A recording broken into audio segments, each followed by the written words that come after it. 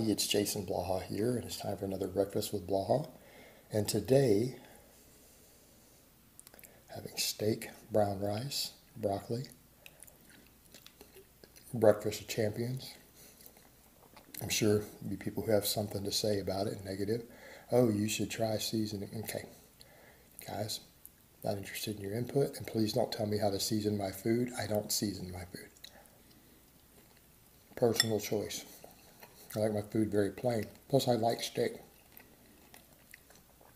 I'd consider seasoning, I guess, if I was going to use chicken instead of steak. Steak doesn't need to be seasoned. It's great on its own.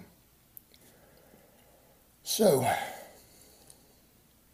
let's talk about back training. I'm a big fan of salt loading, and I am actually a person who suffers from a medical condition that can be impacted by salt. And I found as I've gotten into better shape again over the years that it isn't an issue anymore. So yeah, I eat a really, really, really high sodium diet.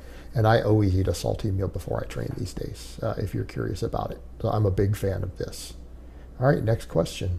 Why the fuck you lying? Why you always lying? Oh my God, stop you fucking lying. Why? Why? Why? Why? Why?